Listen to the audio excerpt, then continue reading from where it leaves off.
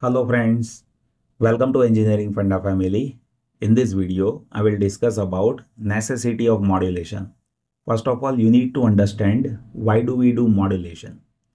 See, message signal will be low frequency signal, and by modulation, we convert low frequency signal into high frequency signal. So modulation is a process in which we change the characteristics of carrier signal with respect to modulating signal. So modulation, that is a process of modifying carrier signal. One should know this carrier signal is high frequency signal. So in modulation, we will be modifying carrier signal characteristics with respect to modulating signal.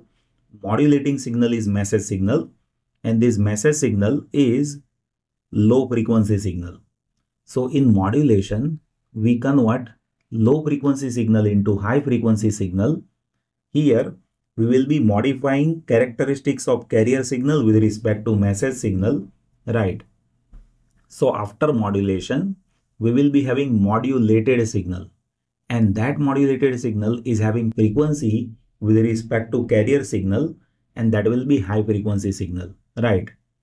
So role of modulation is to convert low frequency message signal into high frequency signal to enable better transmission in communication system. Now let me discuss about advantages of high frequency transmission compared to low frequency transmission. So here first advantage, that is based on height of antenna, or one can say size of antenna. Let me take one example. Let us talk about voice signal transmission. Like if you talk about my voice, then that is having approximated highest frequency, that is 3 kilohertz. So if you talk about my voice transmission, then maximum frequency with my voice, that is 3 kilohertz. This is approximated value. Sometimes it may go up to 4 kilohertz. Now with this frequency, if you identify wavelength, then that will be C divided by frequency. Here C is velocity of light in free space, that is 3 into 10 to the power 8 meter per second, and frequency is 3 kilo, means 3 into 10 to the power 3. So this is 10 to the power 5 meter, or one can say this is 100 kilometer. If you talk about height of antenna, or if you talk about size of antenna, then size or height of antenna, that is approximately lambda by 4, right? That depends on categories of antenna.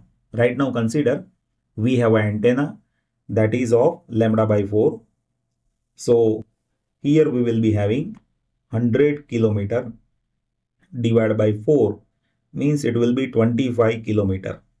So do you think this size of antenna that is practical? This size is not practical. So here what we do is we do modulation. In modulation, we convert low frequency signal into high frequency signal. Let me take example. See here, let us consider we have carrier signal that is of 3 gigahertz. So in this situation, wavelength will be C divided by Fc. C is velocity of light in free space. Fc is 3 giga, means 3 into 10 to the power 9. So 3 is getting cancelled. 1 by 10 means 0.1 meter.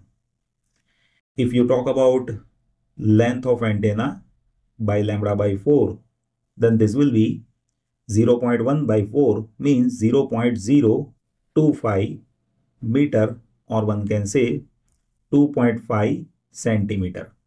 So this size of antenna, that is practical, right? 2.5 centimeter size of antenna, that is practical size. 25 kilometer size of antenna, that is not practical size of antenna, right? Now let me talk about second advantage, that is based on radiated power of antenna. See, radiated power of antenna, that varies with respect to different antennas, but still if you talk about dipole antenna, then for dipole antenna, radiated power, that is proportional to 1 by lambda square. Now here, if you observe lambda for voice signal with 3 kilohertz, then it is 100 kilometer. So radiated power, that is as per 1 by lambda square. It is proportional to 1 by lambda square. So with longer wavelength, radiated power of antenna, that will be very less, right? And for shorter wavelength, radiated power, that will be more. So what we do is we increase the frequency of transmission, by which lambda, that is getting narrow. And as we have smaller value of lambda, radiated power of antenna will increase, right? Now let me talk about next advantage, that is based on multiplexing of signals. Let me take one example. Let us consider we are having 3 people. They are communicating as a voice signal and that we want to transmit. So here we have 3 people. Let us say they are having frequency F1, F2 and F3. So but obviously human voice, they are having almost identical frequency, right? Like if you talk about men's, then they are having voice signal frequency up to 3 to 4 kilohertz. And if you talk about women's or girls, then they are having communication frequency up to 5 kilohertz, right? So here there is a frequency up to 3 to 4 kilohertz with 3 users, right? Now, if they communicate with same frequencies, then what will happen? Then there will be interference, right? So if same signal transmission is happening, then there will be interference. Now to avoid interference, we can do multiplexing of signal. That one can do with the use of modulation. Let me give you one example.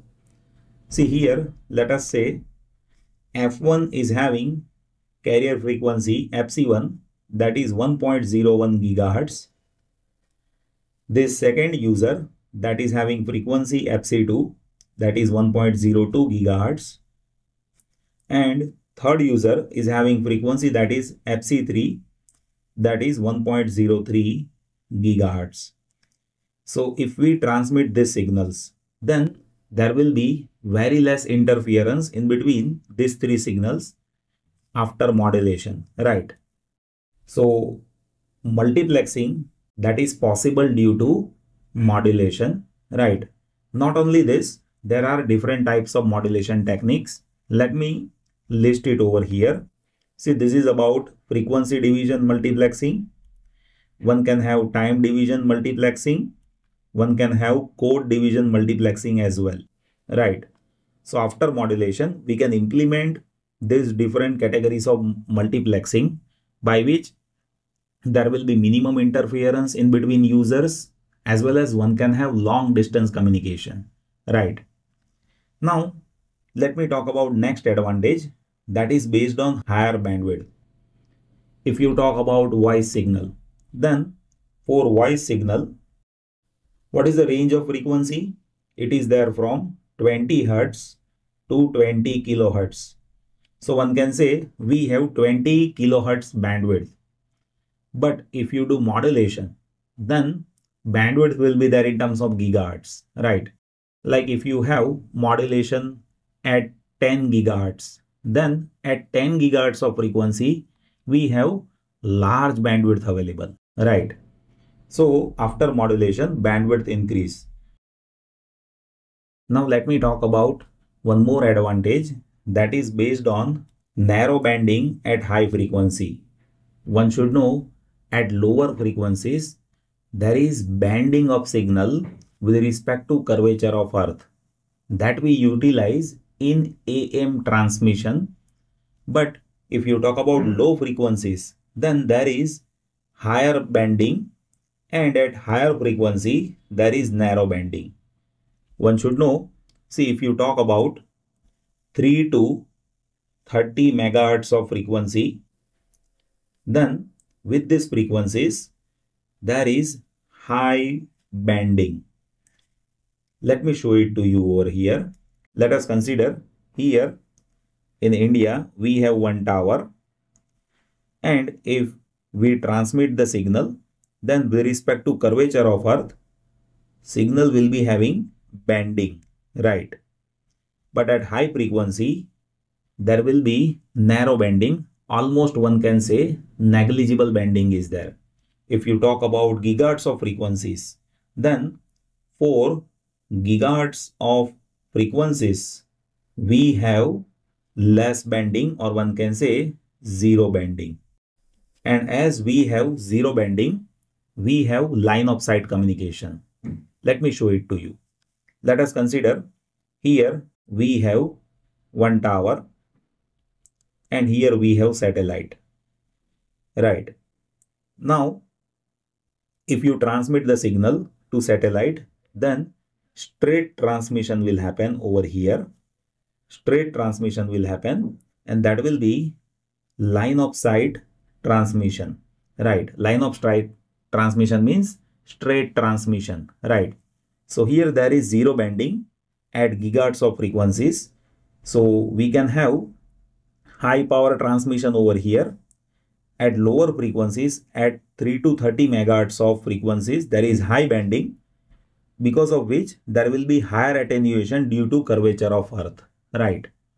So modulation, that is a process by which we increase the transmission frequency, and due to higher frequencies after modulation, there are many advantages that we have it in communication system. I hope you have enjoyed this.